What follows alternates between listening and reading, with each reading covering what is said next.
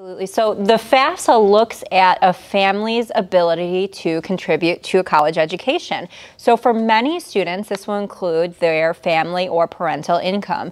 Now, there's a lot of different ways that this is calculated based on if you're a dependent or an independent student. So we encourage you to check out the MPS FAFSA page for more information on these clarifications.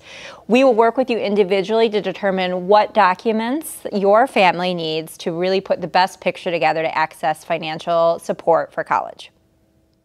For more information, one-on-one assistance, and a listing of events, visit us at mpsmke.com/FAFSA or visit one of the college and career centers located in 20 high schools throughout Milwaukee Public Schools.